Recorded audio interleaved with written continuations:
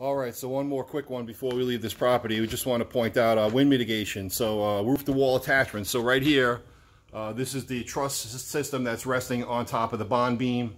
And you can see that the straps don't wrap over the truss. So this becomes a clip credit. Clip-in single wrap is pretty close, depending on the insurance company, how they want to give credit for savings. But that's the embedded strap.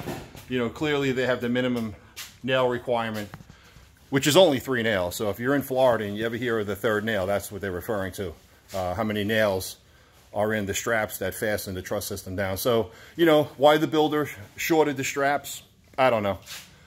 There's really no reason to. This is not a tall truss. So this is pretty much a standard truss framing.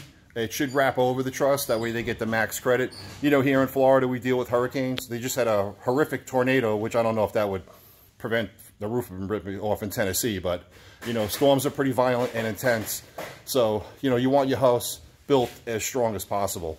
So, but that's what we refer to when we talk about roof-to-wall attachments.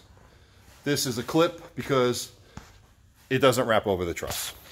So, could be a downgrade in insurance credit. So every 5 years you have to get a wind mitigation report, or if you change insurance company. So it's a very important feature. It's the single largest savings on your homeowner's premium. So very important. Okay, right? Are you there? I'm here. There she is. Hi. Super Cub. All right, have a great day, everybody.